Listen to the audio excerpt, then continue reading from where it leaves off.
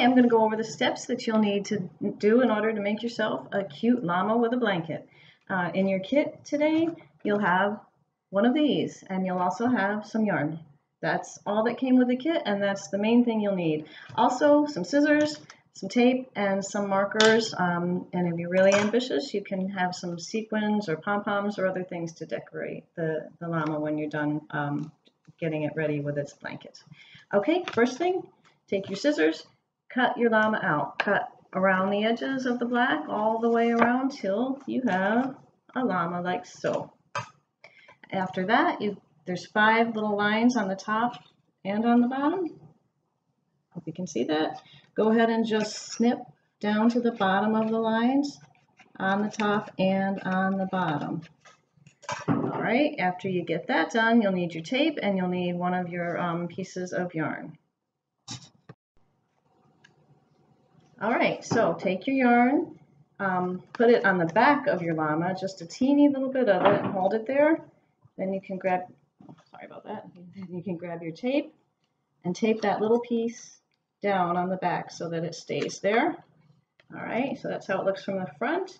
Go to the bottom and hook it into that notch, then back to the top and the bottom, back over again so that you have up and down pieces, and that's going to be what you'll weave through. When you get all the way done, it'll look like that, and go ahead and tape that piece onto the back and actually cut it so that there's not quite so much of it hanging off like that, and go ahead and put a piece of tape on that.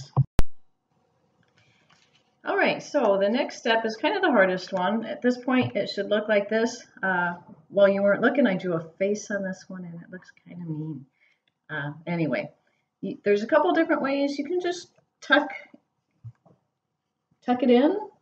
You could put a little piece of tape here. You can try that. So yeah, this is the trickiest part. You just don't want the tape to show, but you want the yarn to kind of stay where it is when you get started. Okay, so there it is. You take your yarn and you do the, already see how it's on top of the yellow? So this one will go on top, then you're gonna put it, so on the next one it's under. This won't be fun to watch, and it's hard to do facing a camera, but you'll try your own and you'll get the hang of it. You're gonna go over and under and over and under and over and under. Okay, so here's how that first row looks. You can, when you get to the end, you can move it up with your finger and see how you're on top of this one. So to turn around and go the other way, you're just going to tuck it in. I have to put it down to do that, but I'll show you in just a second. All right, so then I tucked it under, and now I'm going to go ahead and do the same thing, over, under, over, under, over, and under till I get to the end, and then wherever I'm over, then I'm going to go back under and keep going back and forth in that same pattern. I'll do a few more, and then I will show you. Okay, so there I've done a couple of rows, as you can see. If I pull on it, it gets a little tighter. You don't want to pull too hard or you'll stretch these too much, but just a little bit. You don't want it to be loose either. And then you can take your finger and push it up so that your blanket looks like a tighter weave. So you're going to go back and forth until you get to a point where you think it's a big enough blanket for your llama. This one is mostly done. I just need to, I tied this at the end. You can try and use tape, or you can just tuck the ends in a way that you think looks neat, whatever works best for you. This one, like I said, I tied off the very end, so I'm going to just snip it off so that it looks a little bit neater. I don't happen to have any sequins or mini pom-poms, but if I did, I definitely would put some down here because I think it would look really fun. So here's a couple that I made, and here's the one that I was just starting with. It doesn't really take all that long to do.